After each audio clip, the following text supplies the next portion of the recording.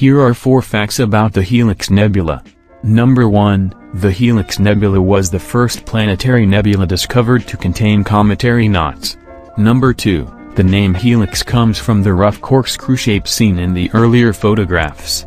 Number 3, the Helix Nebula spans about 2.87 light-years. Its official designation in the new general catalog is NGC 7293.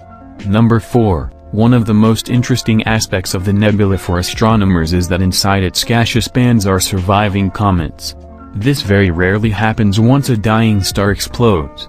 And that ends today's video on